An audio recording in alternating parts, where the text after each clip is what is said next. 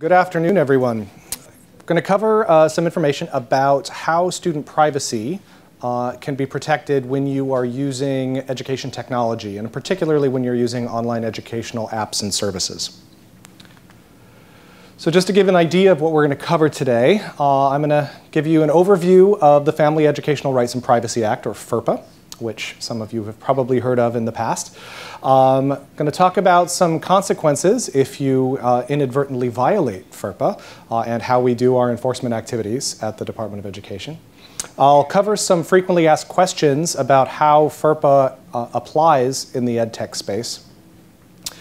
I'll then continue that with kind of walking through some good and not so good provisions in a typical terms of service agreement for an EdTech product. And then lastly, I'll kind of end with some resources that we have available and our technical assistance materials, and then I'll open the floor to questions. So what is the U.S. Department of Education's role in protecting student privacy? Well, first and foremost, we're responsible for administering and enforcing the various federal laws that govern student privacy in the education space. And those include most notably the Family Educational Rights and Privacy Act, or FERPA, and the Protection of Pupil Rights Amendment, or PPRA. But administering these laws is only a part of what we do. We also see it as a core function of our mission to raise awareness about the privacy challenges and risks that we see arising in the education sector today. We provide extensive technical assistance to the education community, including schools, districts, states, and increasingly to the education technology community themselves on how to improve privacy protections and data security protections, and most notably, best practice recommendations for going above and beyond mere compliance with the law. And lastly, as I mentioned, we like to promote this concept that compliance should be the starting point, not the finish line, that we should all do a better job of protecting student privacy whenever we can. So why is education technology such a challenge when you're thinking about privacy? Well, there's a few factors at work here. The first is that schools are increasingly contracting out and outsourcing functions that they used to provide themselves. In days gone by, teachers would be doing all of the instructional delivery within the classroom, but now increasingly with personalized learning, with online apps and services, teachers are relying on these third-party tools to provide a large portion of the content that students consume in the classroom. Another reason why this is such a challenge is we live in a data society. We have a lot more types of data and a whole lot more of it that we are collecting and using to do all of our various functions. Another big challenge is the increasing move away from kind of two-party negotiated contracts to a take-it-or-leave-it click-wrap model, where a user is presented with a user agreement or a terms of service, and they either accept it or reject it, and that is the binding contract between parties. There is, in the community, an increasing concern about the commercialization of student information and the use of student information for marketing purposes.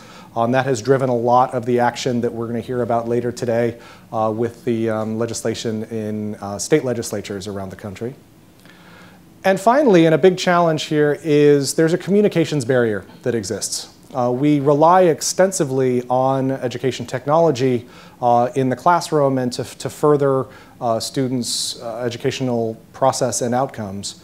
But we generally do a very poor job of explaining to parents and students what information is being collected, how it's being used, how it's being protected, and what value the student is getting back from those uses. And so that communications barrier tends to lead to a lot of misinformation and can instill fear in the part of parents about, well, what data is really being collected about my child and how are you protecting it? At the bottom here, I think a very important statement: we need to use data effectively and efficiently and appropriately while we still protect students' privacy. It's not an either-or. We can and have to do both. So, the Family Educational Rights and Privacy Act, or FERPA. It's in the statute at 20 U.S.C. section 1232G. It was originally passed by Congress back in 1974. Since then, it has only received minor statutory amendments. And its most recent change was in 2013 with the inclusion of the Uninterrupted Scholars Act. The regulations are at 34 CFR Part 99. Most recent re-regulations that we've done on FERPA were in 2008 and in 2011. Just to give a little bit of context, because FERPA's age poses some interesting challenges when we look at how to comply with these legal requirements in the context of this digital world that we live in. So to give you a little bit of context, back in 1974, education records were, for the most part, pieces of paper in a file folder in the principal's office. That is not what we have as education records today. Similarly, education technology barely existed. To give you an idea, you can see the little computer here, the IBM 5100 portable computer. Was introduced a year after FERPA was passed in 1975, had a whopping 64K of memory, and cost $20,000. So we have evolved somewhat since those mid-70s days on how we use technology, the ubiquitousness of technology, and how technology has transformed what we think of as education records. But as you can see, the fact that the statute has not been amended much and the fact that we have not regulated that much, it means that interpreting those requirements in the context of these new and rapidly evolving technologies can sometimes be a real challenge. So we're going to talk about some of those implications in the tech space today. So for starters, FERPA's applicability. To whom does FERPA apply? Well, FERPA applies to any educational agency or institution at the elementary, secondary, or post-secondary level that receives any funding, either directly or indirectly, from the U.S. Department of Education. So in the K-12 space, that will primarily be your public schools and school districts. In the post-secondary space, it's virtually all post-secondary institutions, as virtually all colleges and universities receive Title IV assistance from the department. So K-12 space, mostly public schools, post-secondary, everybody. What does FERPA do? Well, FERPA grants certain rights to parents and eligible students, including the right to access and to seek to amend the student's education records, and it protects any personally identifiable information from the student's education records from redisclosure without the prior written consent of that parent or eligible student, unless an exception applies. Now, there's a few terms here that we need to understand in order to understand the applicability of the statute's requirements here. The first, eligible students. So FERPA grants rights to parents. But when a student becomes an eligible student, either by turning 18 or by enrolling in a post-secondary institution at any age, then those rights transfer from the parent to that eligible student. So parents and eligible students, you'll hear me use that term, that phrase a lot over the course of the next hour. Secondly, we've got two terms here, personally identifiable information and education records. And these are both terms of art under the statute and regulations that require a little definition. So what is an education record under FERPA? Well, it's anything that is directly related to the student and that is maintained by an educational agency or institution, or by a party acting for an educational agency or institution. So if you are an EdTech company and you are acting on the school's behalf, creating and maintaining records for the school that directly relate to a student, there's a very good chance that you are creating and maintaining education records because you're doing it on the school's behalf. The other term that needs some definition is personally identifiable information. So I often joke, if you get 10 privacy professionals into a room and ask them to define PII, you're going to get at least 15 or 20 definitions. And it's not just because people think about it differently, but it's because almost every privacy law out there defines PII in slightly different ways. And we noticed this a moment ago when Kristen from the Federal Trade Commission was talking about how they define PII under COPPA. Well, FERPA is no exception. It also has its own definition of what is considered personally identifiable information. And you can think of it as roughly having three categories of information in it. The first would be any of your direct identifiers. These are things that have a one-to-one relationship to a student, data elements that can uniquely pick out a specific individual. So things like social security number or student ID number would be excellent examples of direct identifiers where you can have absolutely no ambiguity that this record is of this particular student. It also includes your indirect identifiers. These are data elements that have a many-to-one relationship. They may not uniquely identify the individual, but they can certainly help you narrow it down. And a good example there would be birthday. With only 365 days in a year, odds are many students will share the same birthday. Doesn't uniquely identify that student, but it certainly helps you narrow down who that student might be. So indirect identifiers are considered PII as well.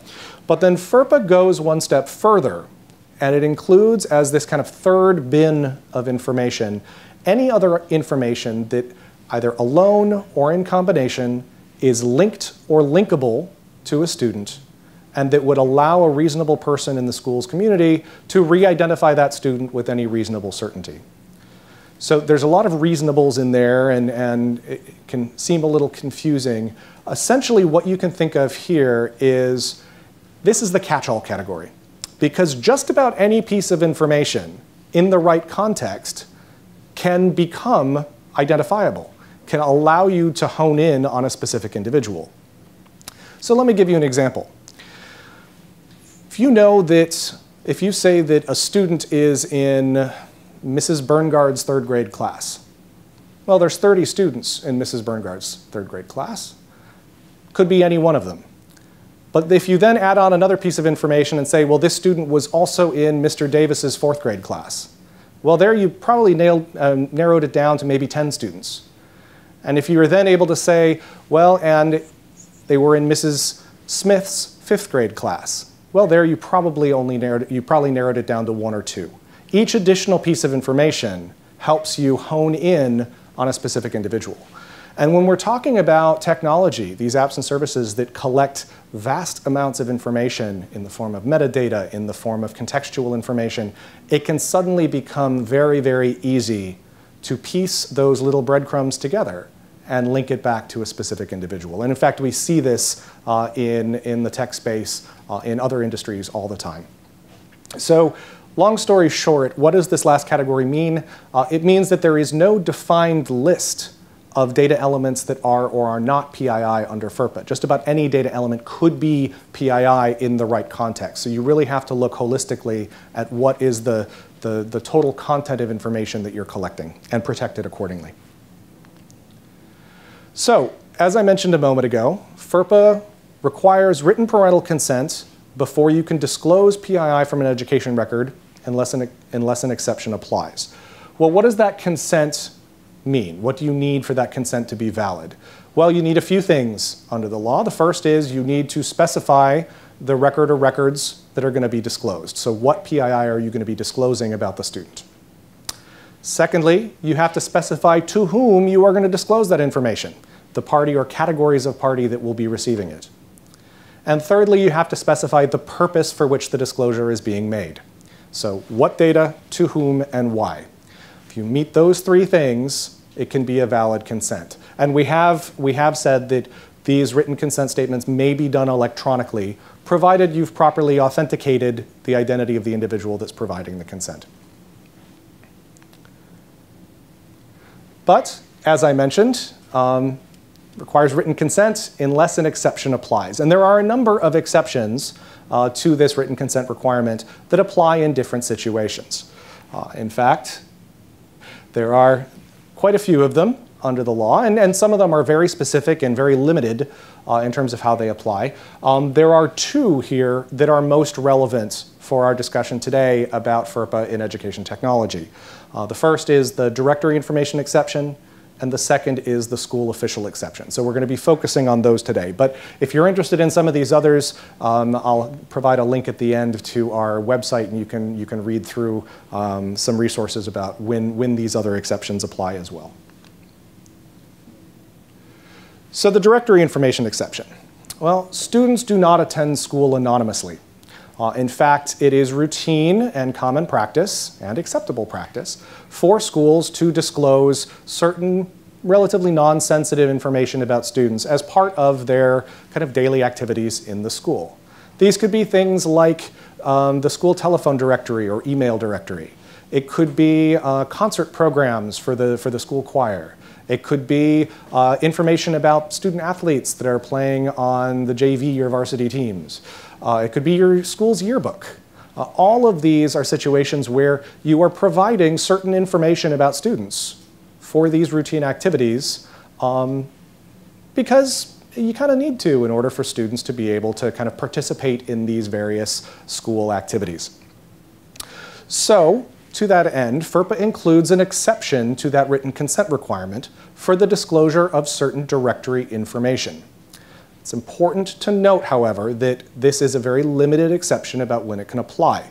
For starters, directory information can include a few different types of relatively non-sensitive information about students. Name, contact information, what years they attended school, any honors or awards they received, etc. There's a variety of things that could be designated, but it can never include your more sensitive data elements like social security number or race and ethnicity or special education status or like your test scores. None of those more sensitive pieces can be designated as directory information.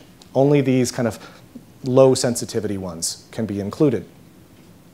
The second big limitation with directory information here is that you can't provide directory information that's either implicitly or explicitly linked to other information that is not directory information.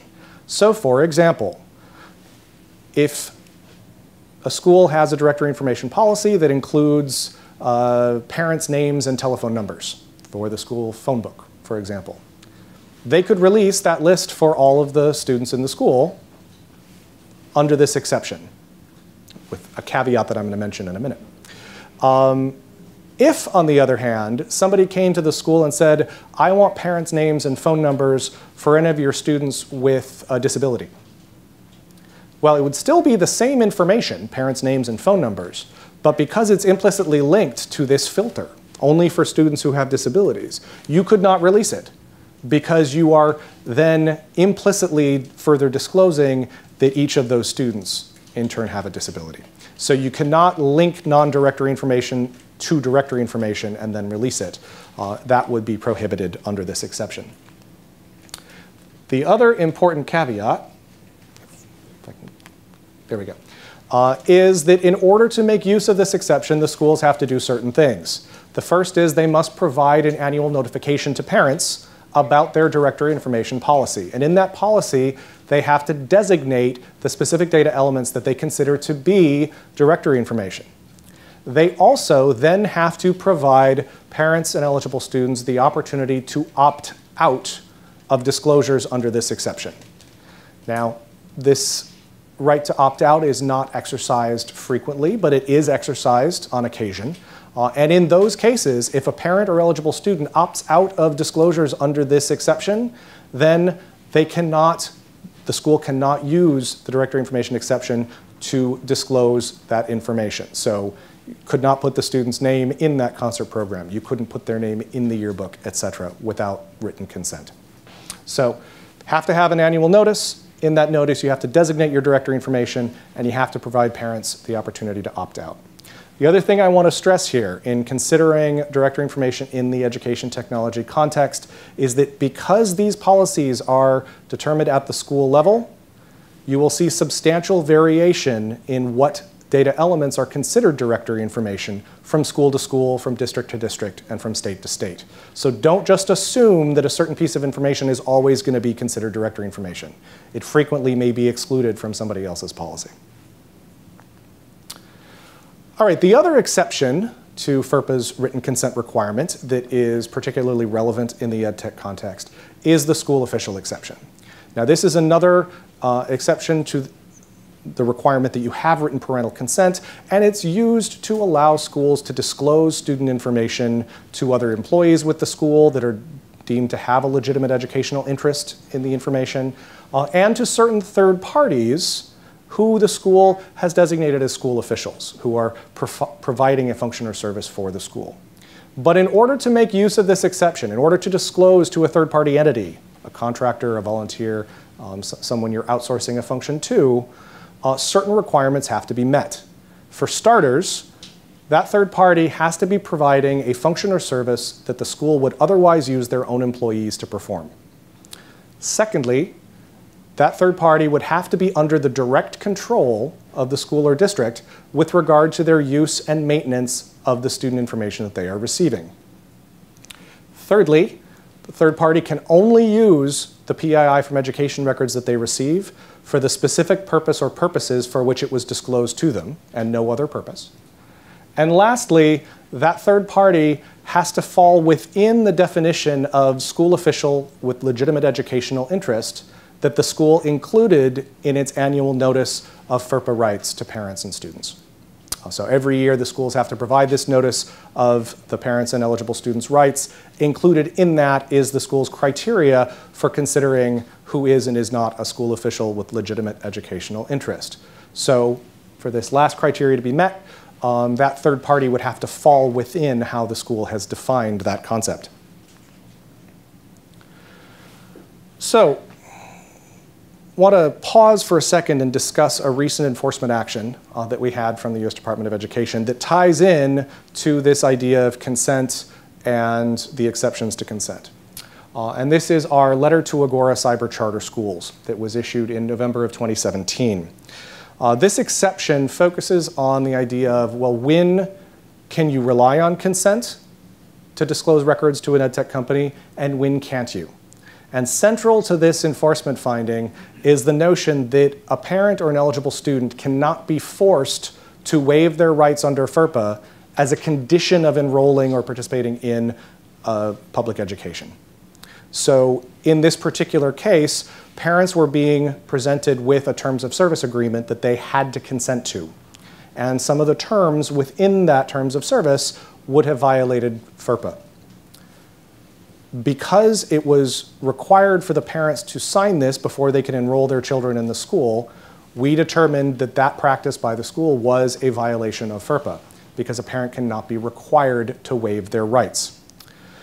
So what does this mean for the broader use of consent versus the school official exception under FERPA in the EdTech space? Well, essentially what it means is that if you are using a piece of technology, and that technology is going to be required of all students or required for anyone who's participating, then you would need to go with one of the exceptions to consent route, because you can't force a parent or eligible student to consent to something that would violate FERPA.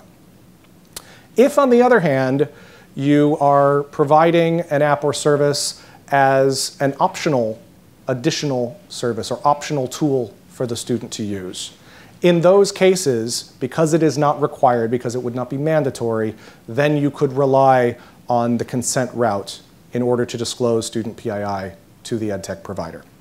So if it's mandatory, go with the school official exception. If it's optional or recommended, you can go with the consent route. And we can talk more about that towards the end in the question session.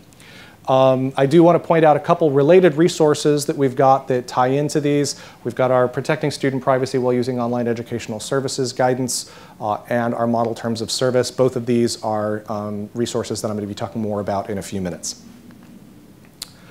So FERPA is not the only law that applies in this space. We heard about COPPA earlier. We're going to hear about the vast number of state student privacy laws that have passed over the last few years later on this afternoon. But I do also want to point your attention to the Protection of Pupil Rights Amendment.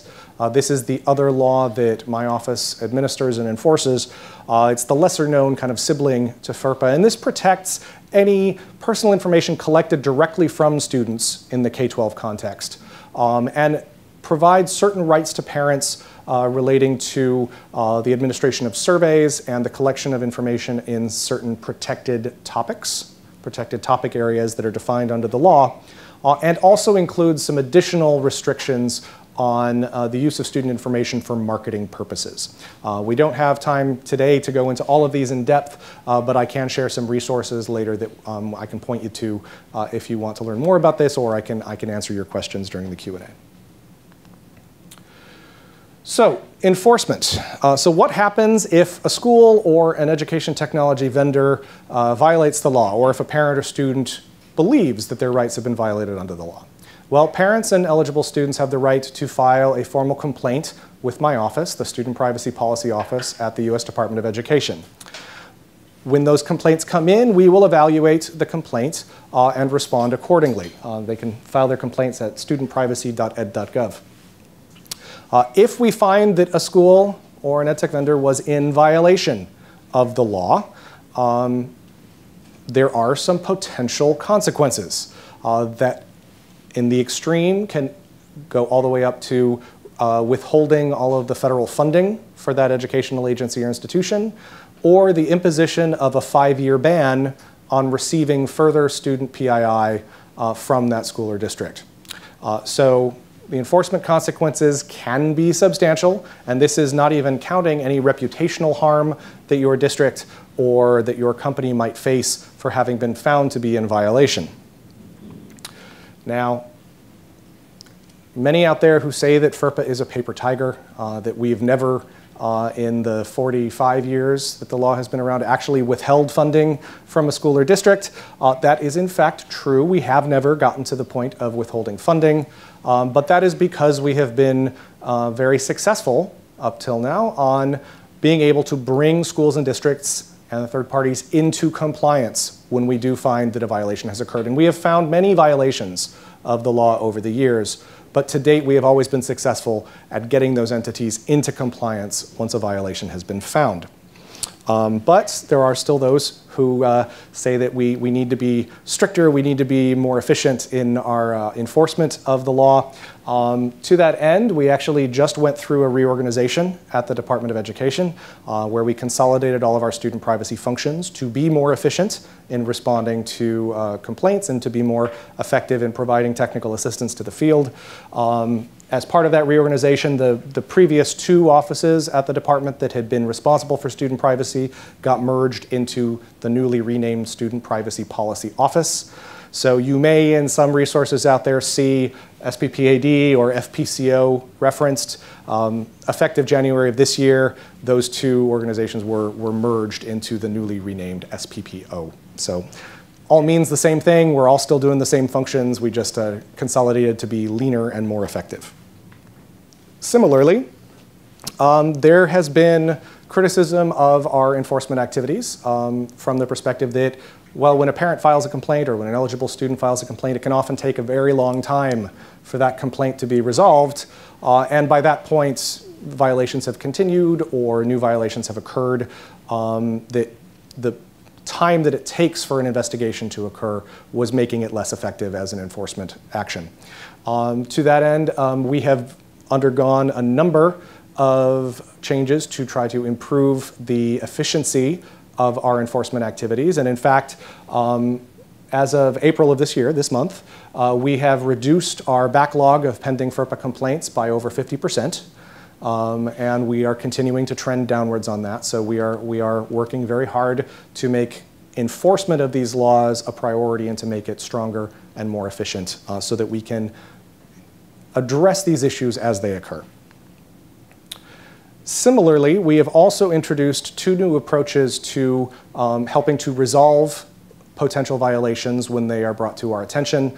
Effective December of this past year, in addition to our formal investigations which we conduct when we get complaints, we also have introduced intermediation between parents or eligible students and the school or district, and we've introduced resolution assistance when we see an incident where technical assistance provided in a timely manner could effectively end the violation and achieve compliance, achieve a resolution much faster than a formal investigation would take. So we've introduced these as well.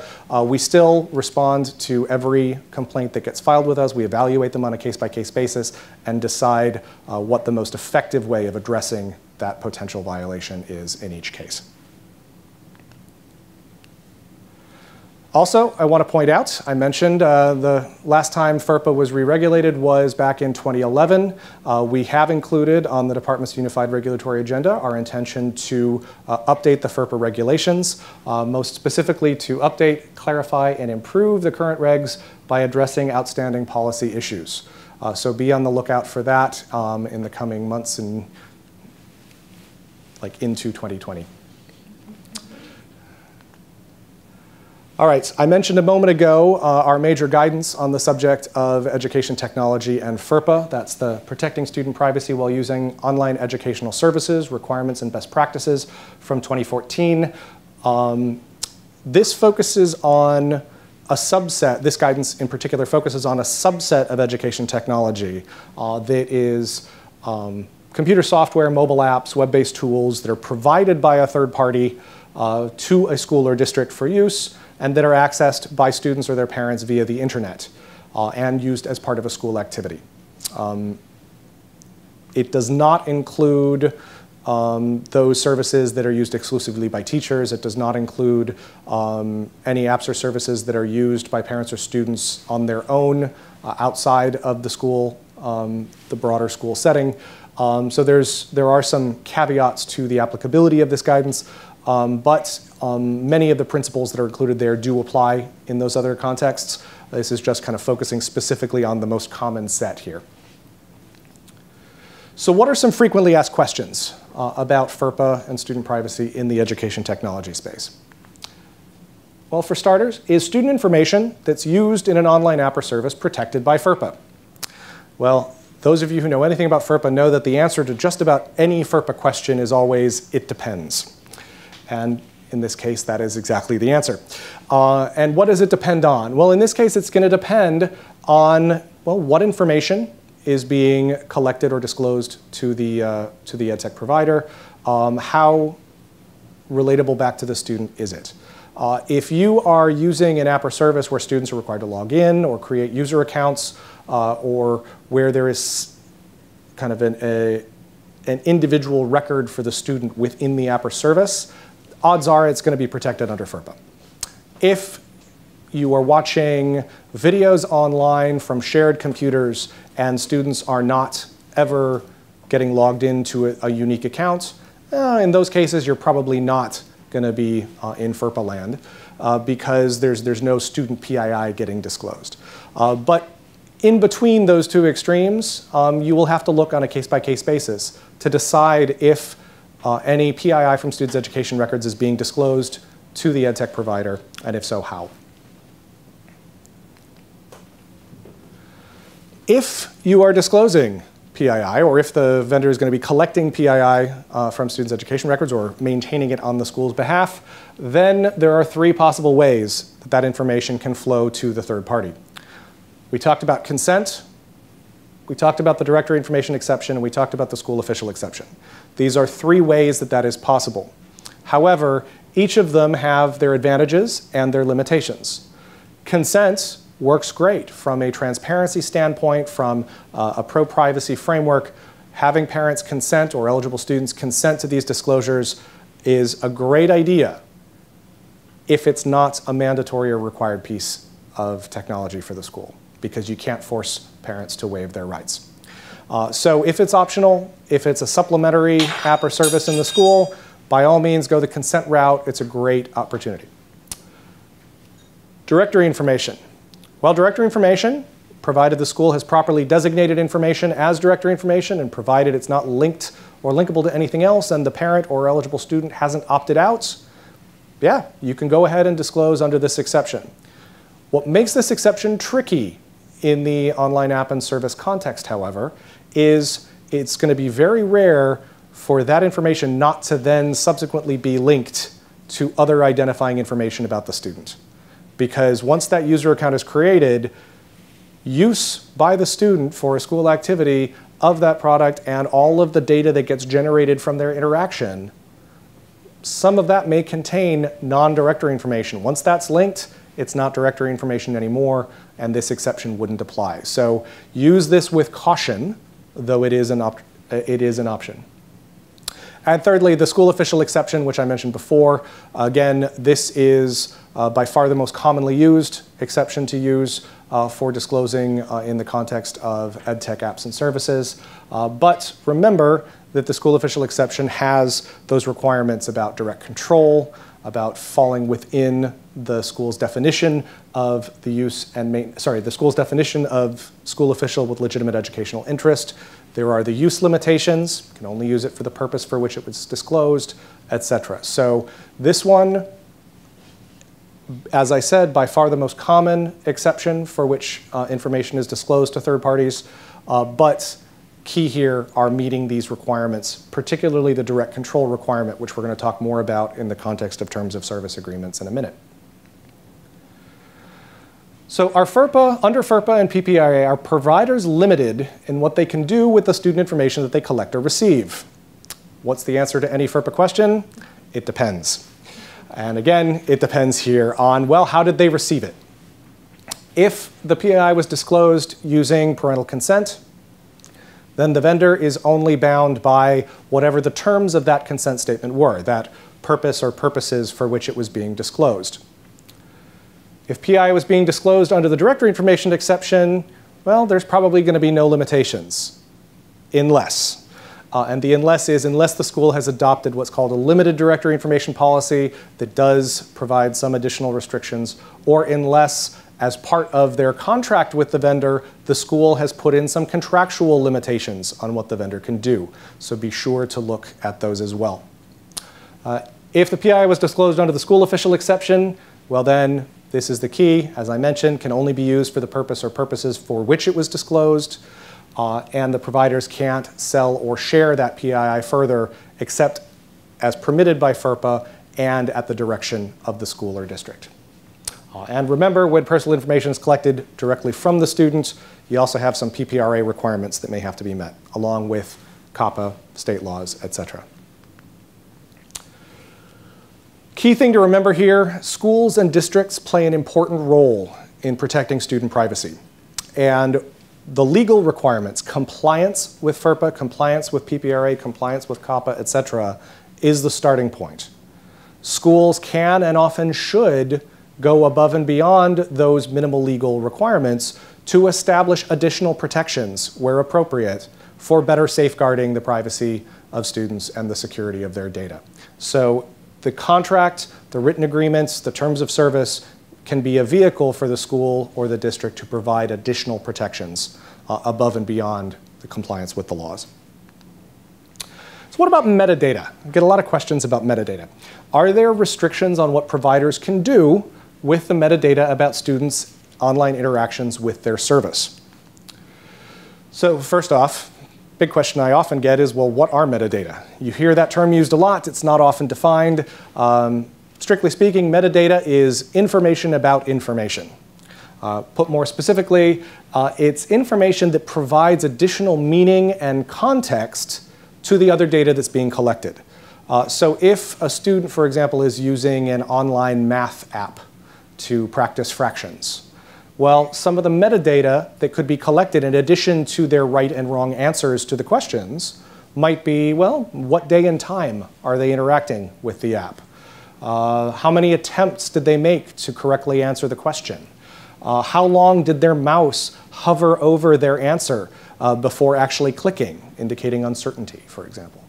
These are pieces of metadata about the student's interaction with the app or service that go beyond the basic, they clicked A, the correct answer was D. So these data, these metadata, have tremendous value for EdTech providers because they allow them to improve their products, improve their services, and in particular, improve the user experience of how the user interacts with the app or service by tailoring things to certain interaction types. So there is tremendous incentive for vendors to be able to make use of this metadata to improve their products and services. Metadata that have been stripped of all of their direct and indirect identifiers, metadata that have been properly de-identified, are not protected under FERPA. Remember, FERPA only protects PII from the education records. Something that has been properly de-identified is not PII any longer, so FERPA's protections would cease. However, it's important to remember that a lot of those pieces of information that may be collected may be linked or linkable to the student, even though you may not initially think that they are. And geography, school name, and so on are very common things to use to be able to kind of hone in on a particular student. So true de-identification, like proper de-identification of these data, can be very tricky. Also, it's important to remember that use and reuse of this de-identified information can be further restricted by the school or the district through their written agreement with the school, through that direct control element. So if you want to make use, as a vendor, if you want to make use of de-identified metadata, make sure that you've included in your contract or in your terms of service permission for you to do so. So what provisions do we recommend schools and districts look for in their contracts for online educational services? Well, the key ones here, and this is not an exhaustive list, are going to be security and data stewardship provisions. How are you going to protect the student information that you're receiving? Data collection provisions. What data are you actually collecting about the student? Data use, retention, disclosure, and destruction. What are you going to use the student information for? How long are you going to keep it? Are you going to disclose it to other third parties, business associates, subcontractors, etc.? Because remember, you're not allowed to redisclose it without the school's permission. And once you are no longer providing that service to the school, or once the school is no longer using that app or service, how are you going to destroy the data? Are you going to do it in a secure manner? Data access provisions. This is an important one under FERPA because remember, parents have the right to access their students' education records. So if a third party is creating or maintaining education records on the school's behalf, well then a parent has the right to access those. Now we recommend that schools allow parents to exercise that through the school acting as an intermediary. So there should be provisions in your agreement between the school and the vendor specifying how the school will make requests for parental access to those records, how those data will be delivered to the school for then provision to the parent or eligible student. So data access provisions. Modification, duration, and termination provisions. This is a really important one, and one that I've seen some really terrible examples of in terms of service agreements over the years. I cannot tell you the number of times I've seen a user agreement say, vendor reserves the right to modify or change this agreement at any time without notice. Well, direct control. Remember, if you're using the school official exception, you need to have direct control over the third party. It's going to be hard to demonstrate that you are exercising direct control over your contractor, over your vendor, if they can change the terms of the contract at any point without telling you.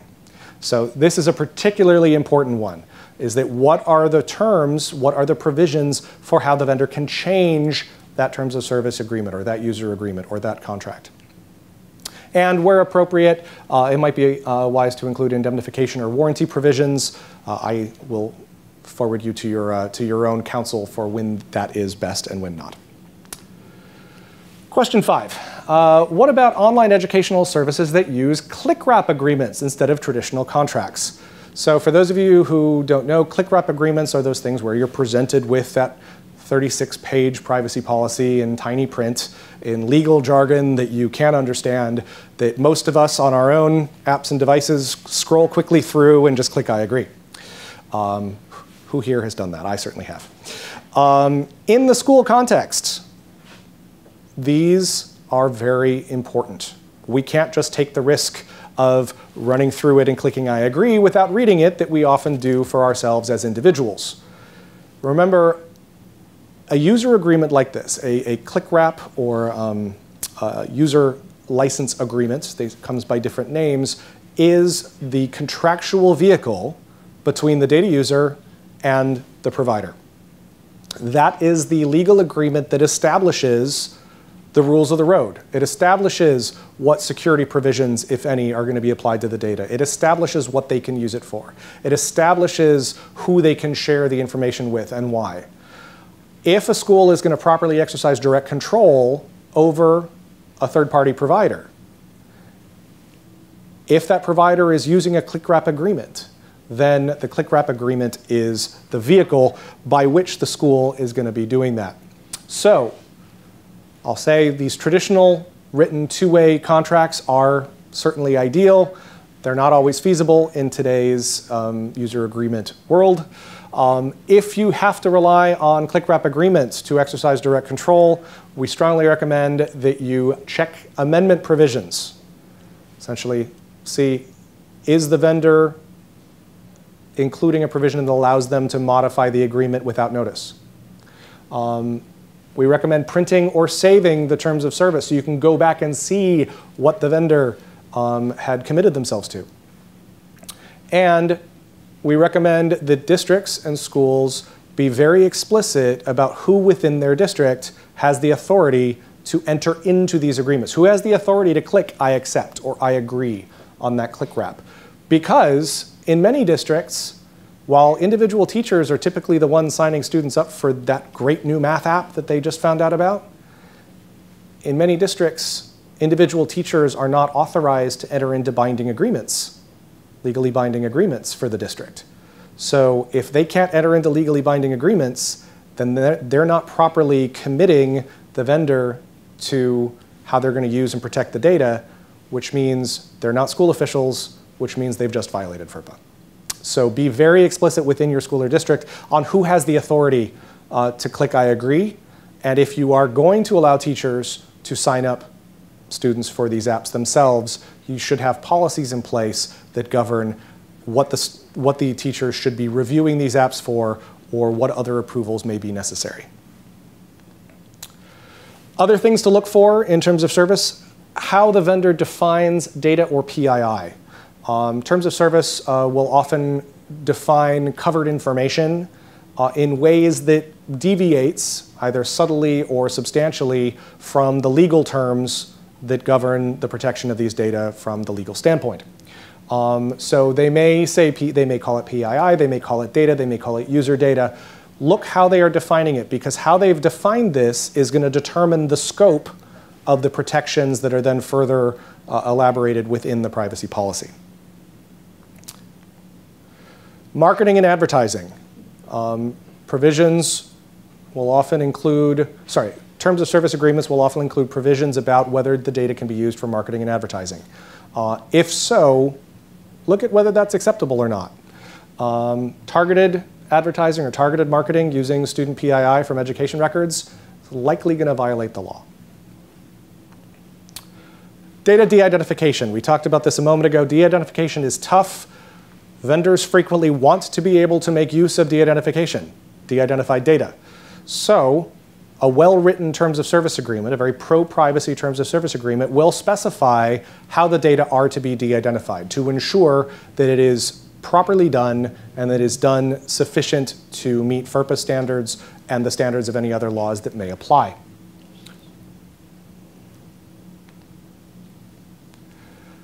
Modification of the terms of service, we've talked about this already. Not unusual for a terms of service to allow material changes without notice. Again, going to be very difficult to exercise direct control if those types of provisions are included. Data collection. A very pro-privacy terms of service agreement will specify what data are being collected and frequently why.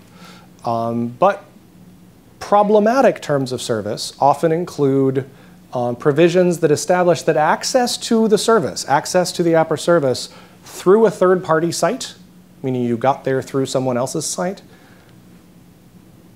constitutes an exception to the rest of the rules. We see this a lot where a vendor may have one privacy policy for their education suite of apps and another privacy policy that applies to their non-education suite of apps. And if you go and use one of the non-education suite of apps and it brings you back to one of the education suite, it may supersede that original privacy policy and be more broad.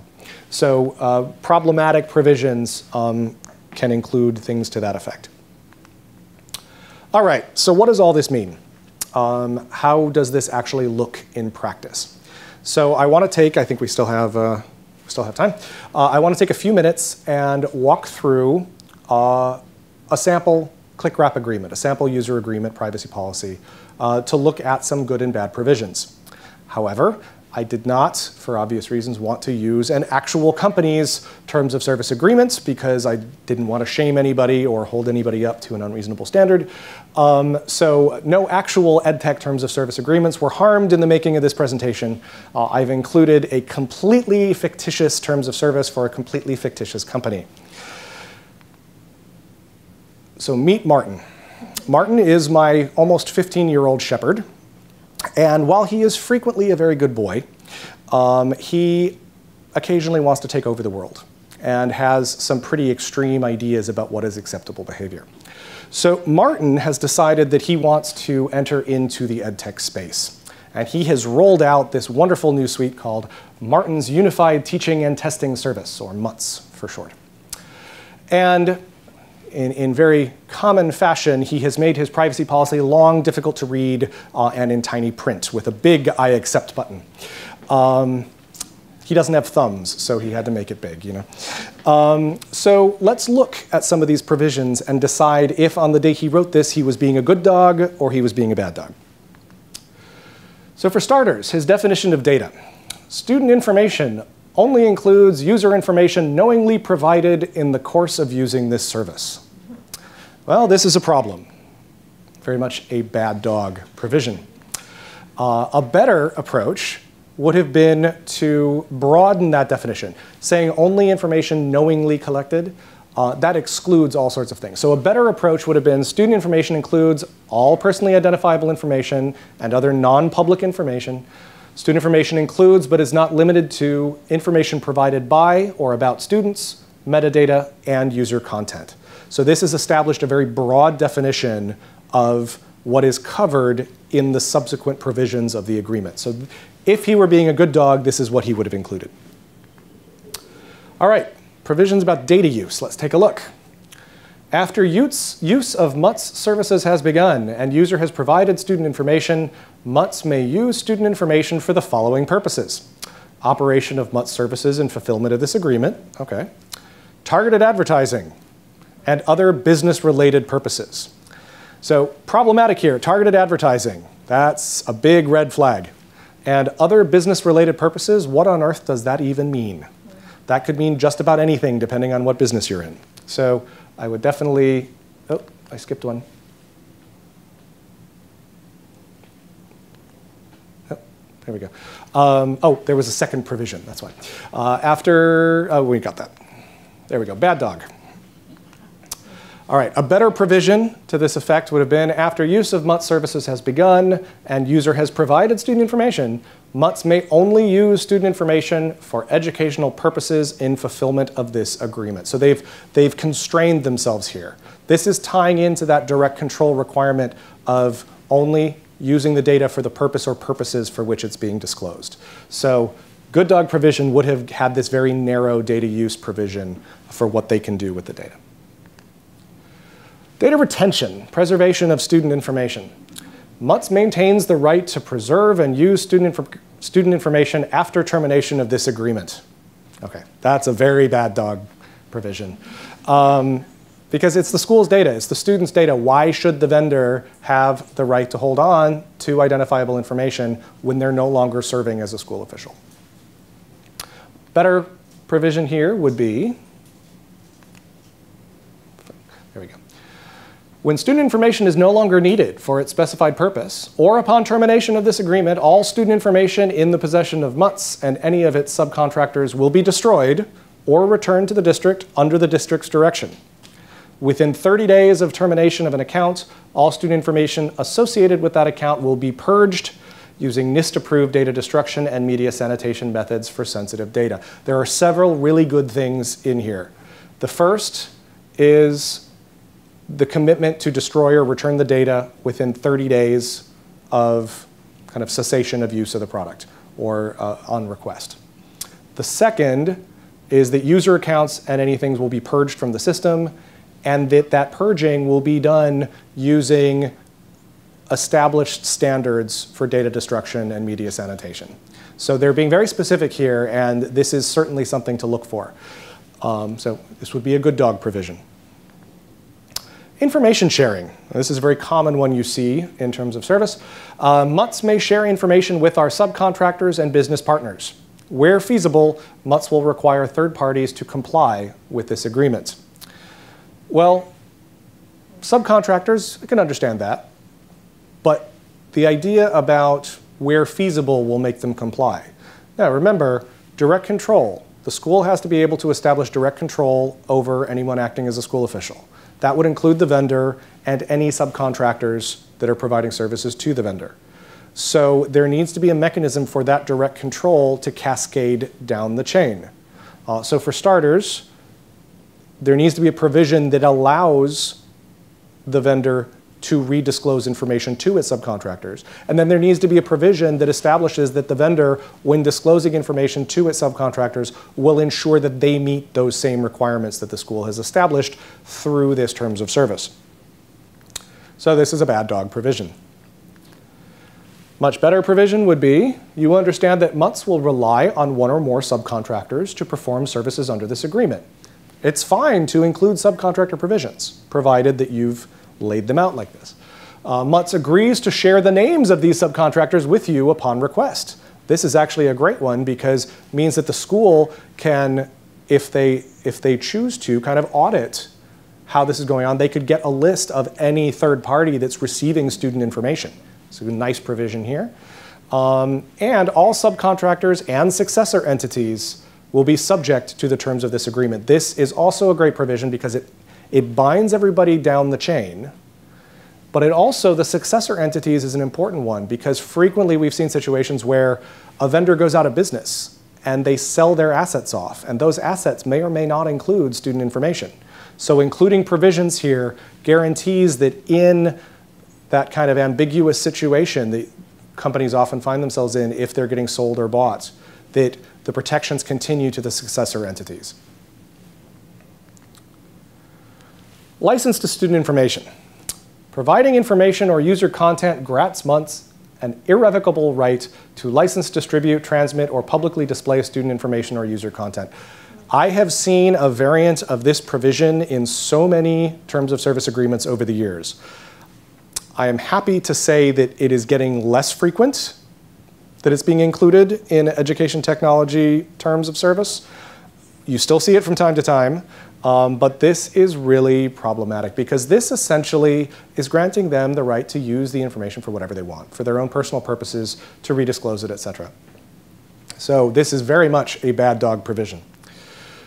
Much better provision would be MUTs has a limited license solely for the purpose of performing its obligations as outlined in this agreement. So that use restriction that we talked about earlier. This agreement does not give MUTs any rights, implied or otherwise, to student information, content, or intellectual property, except as expressly stated in this agreement. So they've really constrained themselves here. They can use it for the purpose of providing the service, and that's about it. So a good dog provision. Provision on data collection. Suspiciously absent from Martin's terms of service agreement here. So they're very much a bad dog.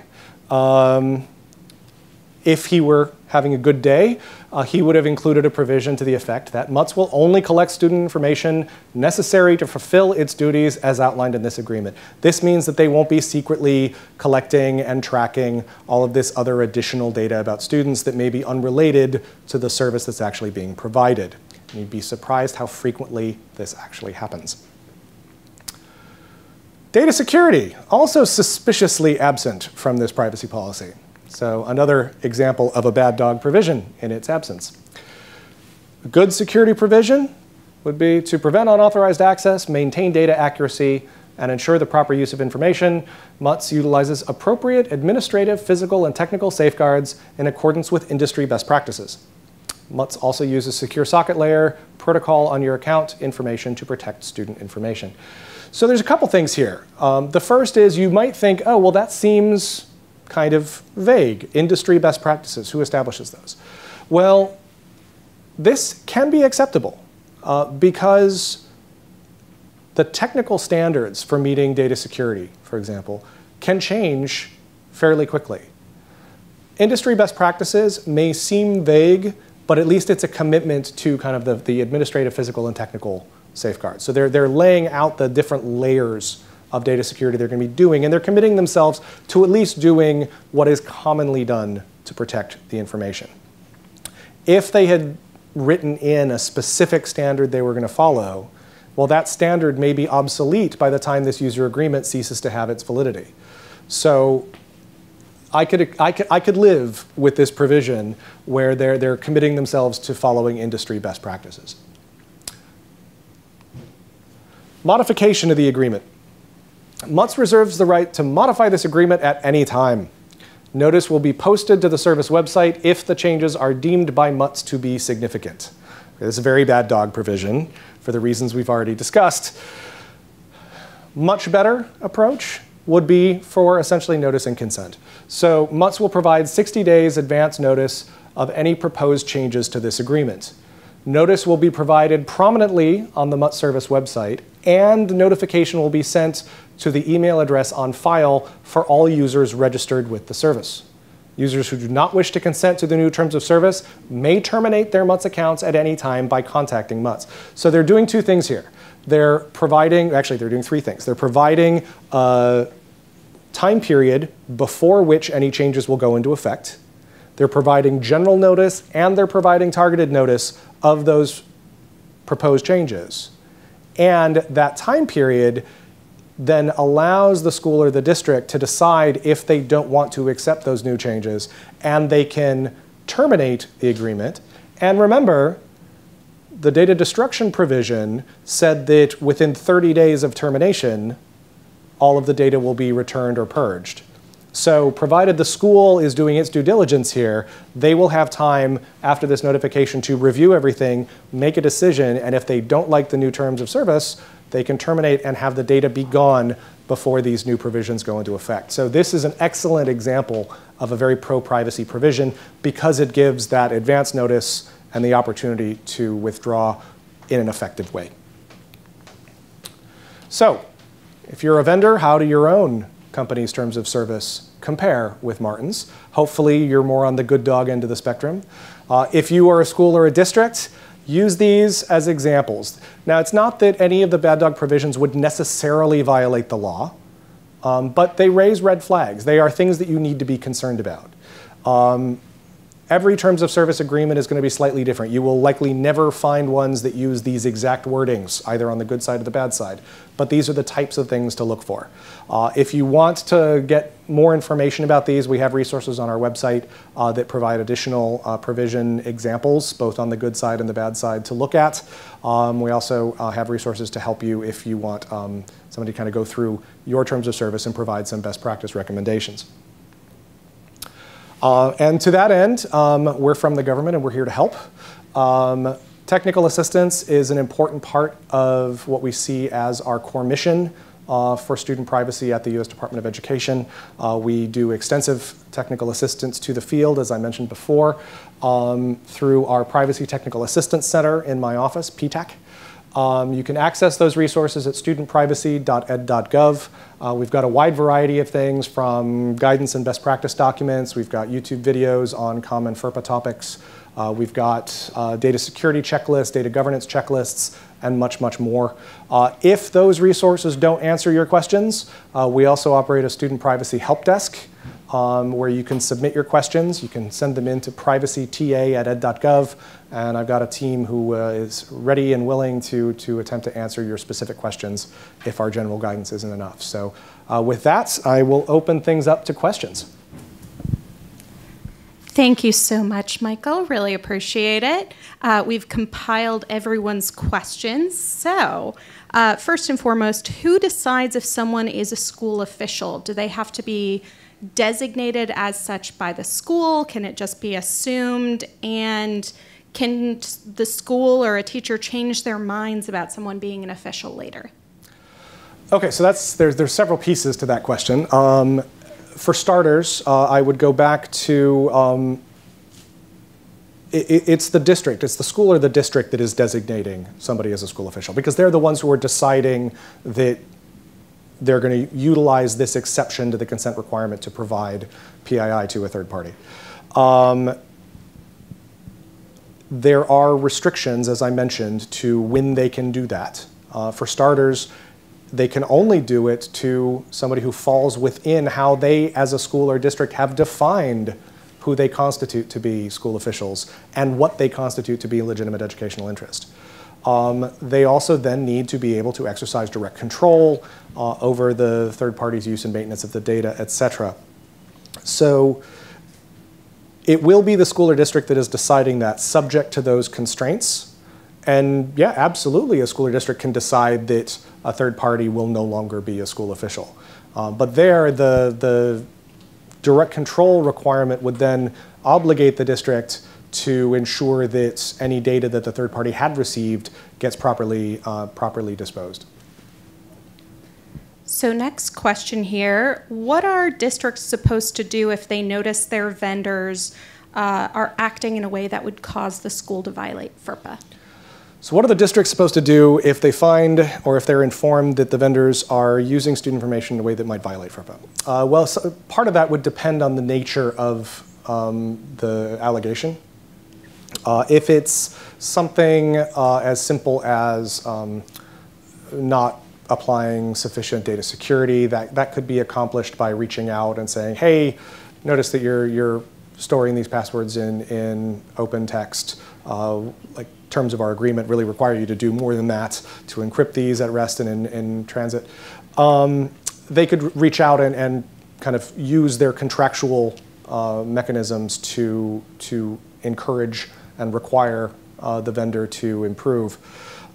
If it's more serious, if there has actually been a disclosure, an unauthorized disclosure, or if the third party is using the student information for purposes that are not allowed, then the school could contact the U.S. Department of Education and we can step in.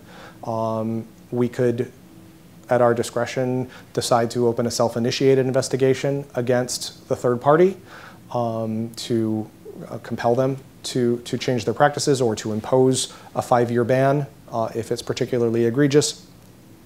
Or alternatively, the district could encourage one or more parents to file a formal complaint themselves, and we would investigate it in that case. So there's a variety of paths the district could take. If they don't know which path is best, they can contact PTAC, privacyta@ed.gov, and we can kind of walk them through what the best option might be. So you started addressing this in your presentation, but if FERPA is rarely enforced and if schools aren't likely to lose money, why does FERPA matter?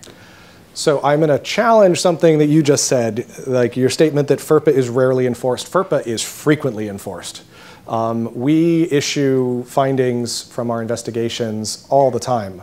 You don't hear about them very often because we bring the schools into compliance. We don't have to resort to withholding funding. So FERPA is absolutely enforced. But to your broader question of why does FERPA matter if we have never actually had to resort to withholding funding, I think it matters for a variety of reasons. I think for starters, in most cases, people want to do the right thing. We as a society care about our children. We as a society care about protecting our vulnerable populations. So I don't think it is very common. From my own observations of our own investigations into FERPA, we do not see frequent cases of people willfully violating the law. They do occur, but more often when we see violations, it's because somebody wasn't aware, somebody made a mistake, somebody didn't understand. So those are much more frequent. For the most part, those who are operating in the education space want to do the right thing. So FERPA matters because it sets the ground rules for what people understand as what the right thing to do is, or at least what the beginning of the right thing to do. As I mentioned, compliance is the floor, it's the baseline. So I think it matters from that perspective. I think it also matters because it provides a clear framework for everyone to be able to speak a common language about what those legal requirements are, so that schools and parents and vendors and researchers and anyone who might be touching student information that may have different perspectives and different incentives for what they want to do, all with the best of intentions, likely. They have a common framework that they all know and understand what their rights and responsibilities are. I think thirdly, FERPA is important for the reputational impact. That people, like, you don't need to withhold someone's funding for them to be negatively impacted by a finding of a violation of FERPA.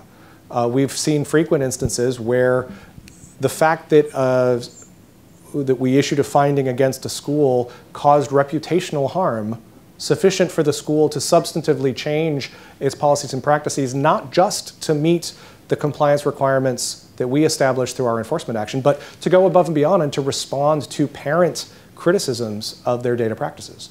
So that reputational effect of violations can be substantial. And lastly, I mean, the heavy hand of the law doesn't have to be used often, but it is still the heavy hand of the law. If somebody does violate the law, doesn't want to come into compliance, does something particularly egregious, you can be guaranteed we will use our enforcement mechanisms to their greatest effect. It's just we try to bring everybody into compliance first. So, who is able to make a FERPA complaint? So in order to formally file a FERPA complaint, you have to have standing. And that standing is you either have to be a parent or an eligible student as defined. So a parent of a student who is attending or has attended an educational agency or institution that is subject to the law, or you have to be the eligible student yourself, either having turned 18 or having enrolled in a post-secondary institution. Can other people bring matters to your attention? Oh, absolutely. So if you are aware of a violation or potential violation, if you're aware of practices that may not be up to snuff, and you are not a parent or an eligible student, you can absolutely send them in to my office. You can send them into our help desk, and we'll look into them. We do have the authority to self-initiate investigations. We can also proactively provide technical assistance to the school or the district or the vendor to try to improve their practices short of actually stepping into an enforcement action. With products that use data outside of what would be allowed under FERPA, is there specific guidance on opt-in versus opt-out? Products that use data outside of FERPA, is there specific guidance on opt-in or opt-out? That's a complicated worded question. So let me think about that. I think where you will most likely find provisions there that would apply would be in the Protection of Pupil Rights Amendment, which I mentioned before. PPRA has been around almost as long as FERPA has and can be somewhat difficult to understand, but it does govern when parents have a right to provide written consent, so the opt-in, when parents have the right to opt out, or when parents have the right to be notified and be able to inspect, short of being able to opt in or opt out. We have resources on our website where you can find that. We've got a model notice of parental rights under PPRA that schools can use to establish their policies. Included in that is a summary of when those different rights get triggered. We also just recently, last year, issued a guidance document on the subject of college admissions exams, but that included a very lengthy discussion of requirements and best practices under PPRA, so I would point you to that. But yeah, it kind of lays out when you would need consent versus when you would need opt-out versus when you could do opt-in. How can a school or district know that vendor privacy policies are actually followed? How can a district know when vendor privacy policies are actually followed? That can be a challenge for many districts. I mean, many districts out there are very kind of strapped for resources, and they may not have substantial attention to be able, or substantial resources sufficient to auditing the third-party vendors that they're working with. I think key there is you have to do what's reasonable. Throughout FERPA, we have requirements that schools and districts use reasonable methods for a variety of contexts. So doing what is reasonable in one context will differ dramatically from another. I think if you are a major research university engaging in high-value contracts for a student information system, I think the expectations for how you would verify compliance with the security provisions, for example, would be substantially more intense than similar provisions for a small rural school. We wouldn't expect the same degree because the quantity and sensitivity of the data is probably different. I think there are some proxies that schools can use to the effect that they can rest at least somewhat assured that the vendor has a history of complying with the terms of its own privacy policies. There is no such thing as a FERPA seal of approval. We can't say a vendor is compliant, nor can anyone out there say, oh, this vendor is compliant with FERPA, except for the school district. The only people who can decide that someone is complying with the rules would be the school district designating themselves. But there are a number of kind of proxy, I don't want to call them certifications, proxy entities out there that can help with alleviating the burden on schools of doing those reviews. Those include things like FPF and SIA's Student Privacy Pledge. It includes the COSIN Trusted Learning Environment. It includes the A4L Student Data Consortium, who review in one way or another the privacy provisions and the technical implementations of these. We don't endorse any of those. We can't endorse any of those, but these are extensively used by the vendor community. They're extensively used by schools and districts as a mechanism for increasing scrutiny of vendors' compliance with these provisions and for helping to demonstrate to schools that they meet the requirements that they've established within their own policies. So in the model terms of service, you showed in the provision to destroy or return data to the school upon the ending of the contract, instead of saying that the vendor will destroy or return the data to the school, is it possible for the company to say they may keep de-identified information or some other anonymized, pseudonymized information? Is it possible? Anything's possible. Yes, under FERPA, it would be permissible under the school official exception for terms of service agreement to, or any contract between a vendor and the school under the school official exception, to establish that the vendor may de-identify the data and then retain the de-identified data for use beyond the term of the contract. I think the key points there, as I mentioned, FERPA ceases to apply when data have been properly de-identified.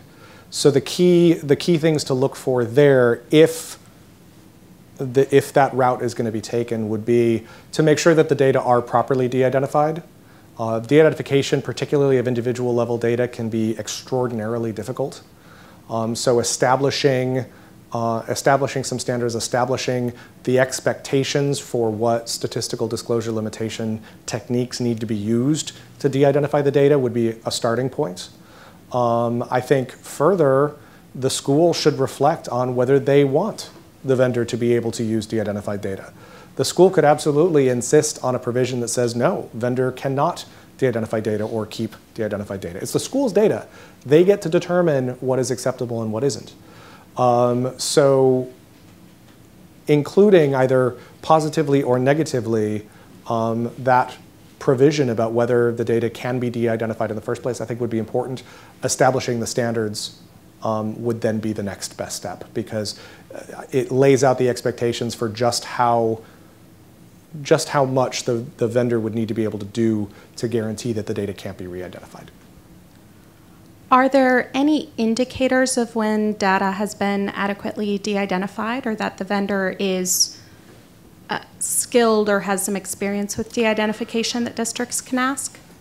So that is an excellent question. I think frequently a good starting point would just be to ask the vendor how they propose to de-identify the data. A warning sign would be, oh, we'll strip student ID off. You'll frequently hear that mentioned, like, oh, we'll strip name and ID off the file. That, in most cases, is not going to be sufficient to de-identify the data, but there are many out there who, when they think of de-identification, that's what they think of. So just starting the conversation and asking what their proposed methodology is. What the proper techniques are going to be beyond that to get to de-identified data, that varies substantially based on the nature of the data in question.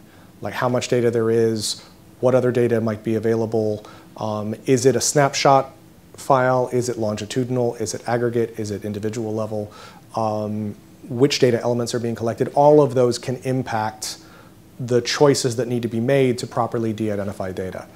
The other thing that's important to remember is complete, true de-identification of data is practically impossible mathematically. When we talk about de-identification, when we talk about proper de-identification, we're talking about de-identification sufficient to reduce the risk of re-identification to an acceptable level. And under FERPA, that acceptable level is the reasonable person in the school community. But we generally recommend that schools go way above and beyond that when they're talking individual level data. So what techniques you're going to need to do to mitigate that risk of re-identification is going to vary substantially. There are a number of resources out there. The federal government has done a lot of work in this space.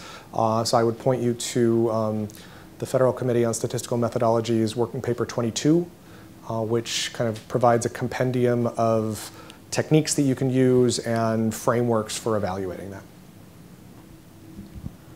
Are there particular requirements or indicators that a company's security is meeting FERPA's requirements? So FERPA does not have a security standard in place. We do not specify what security protocols need to be used in various settings.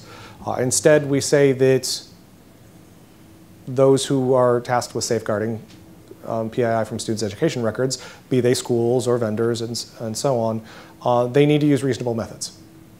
Now, as I mentioned before, what is a reasonable method is going to vary based on the context.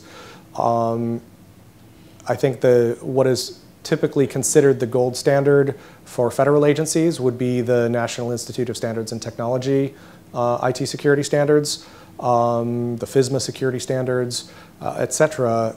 Those may not be appropriate in all situations and frequently may be overkill for some smaller schools, for some smaller data systems, et cetera. But they would be the gold standard. I think there are a number of resources out there, including several that we've put out, that can be useful tools for schools to decide just how strong their protections need to be and how to tailor them to best address the risks and vulnerabilities of their unique systems. Can parental or eligible student consent be given very broadly? For example, how it is in the annual notice? Okay, so can the written consent form be very broad? Yes, it can, although we typically encourage it not to be. To be valid, the written consent needs to do those three things that I mentioned. It needs to specify the PII to be disclosed, specify the party or parties to whom it can be disclosed, and specify why the disclosure is being made.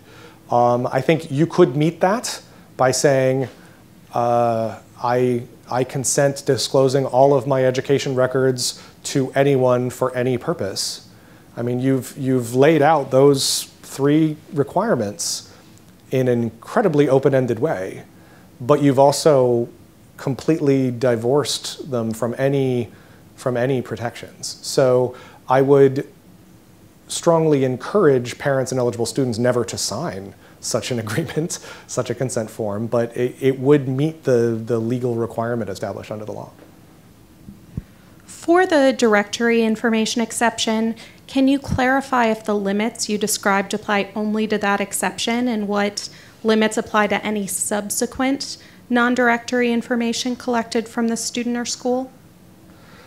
So that's going to depend a lot on the context. I think the good example there would be, we've seen instances where a teacher will use directory information or quote-unquote directory information to establish user accounts for an app that's going to be used in the classroom.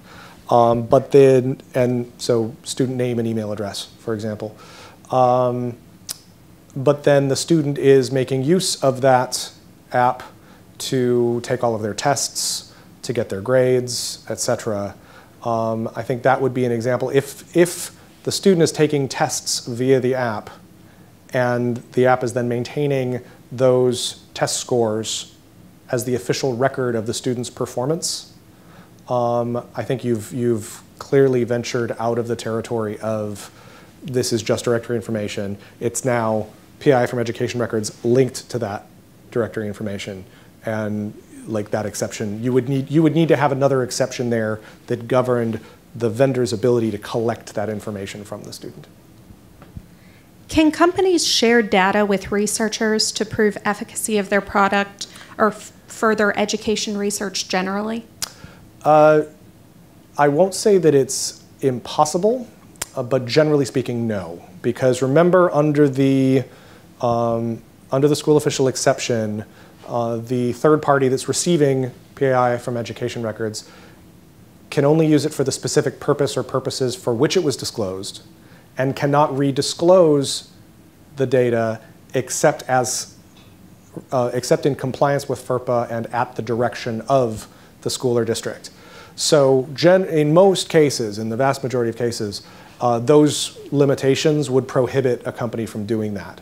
It would be feasible for a school to decide that they wanted some particular evaluation done, and to permit the third party to redisclose pursuant to another exception to the consent requirement, for example, the studies exception or the audit and evaluation exception, which we didn't go into today, but we have resources online. It could be pursuant there, but then there would be additional requirements that would have to be met, and that could only, and I really stress, only be done if the school was the one kind of directing it to be done. So last questions. Any special requirements that are specifically applicable to special ed students? Yes, so as I mentioned, there are a variety of laws that apply in the student privacy space. Today we focused almost exclusively on FERPA, but we heard about COPPA earlier. I touched on PPRA. There is also the Individuals with Disabilities Education Act, IDEA, which has confidentiality provisions that apply to data on students with disabilities that are receiving services under that law. In most cases, those provisions mirror the FERPA provisions, although there are some notable deviations. We have resources online that kind of highlight what those requirements are. The Department's Office of Special Education and Rehabilitative Services has a variety of TA centers that can provide additional help and assistance there. So I would certainly check those resources out, because we don't have time or the right people here today to talk about those. Additionally, you'll also find through the various state laws additional protections that are going to layer on top of all of these. So yeah, so we focused on a slice, perhaps the most well-known slice of privacy laws that are relevant here. There are others, and you should certainly check out or consult with your counsel and check out the resources that are available. Thank you very much. Thank you.